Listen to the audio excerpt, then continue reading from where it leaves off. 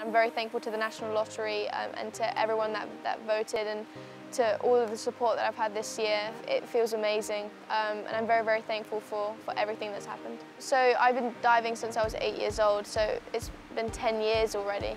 And 10 years goes so fast. You know, I was scared to jump off the pool side, and now that I'm jumping off 10 meters, it's a bit crazy. Training is very rewarding, especially, you know, improving a little bit every day, going to competitions, wanting to be the best, wanting to beat your own personal best, I think is very, very incredible. And what I achieved in the Commonwealth Games, you know, 3 medals, 2 PBs, and in Rome, I was exhausted mentally, emotionally, physically, and I was still able to push through.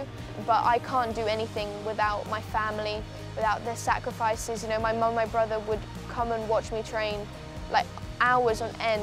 But I'm very grateful for all of the support, you know, the support of my coach, support of my friends and family, of the National Lottery. It's beautiful because we are a diving community. We push each other to be the best that we can be, and it's about just improving little by little every day. I want to share my story, and I want to show people that, you know, it's okay not to be okay all the time, to speak about your problems and to be open about how you are really feeling. I want to inspire people to chase their dreams and to not give up. Like, if you want to go for your dream, go for it. What I've learnt this year is I need to have fun, and I need to enjoy what I do to be able to go far.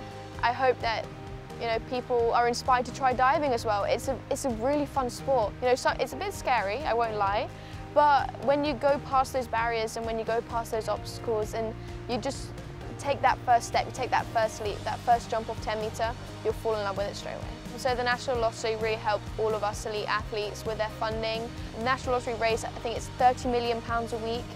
And it's just amazing, you know, the power of community and the power that we hold if we work together. And I'm so grateful to them because they helped me with training, and to be able to win all of these things, all of these awards, all of these medals, it's thanks to them as well.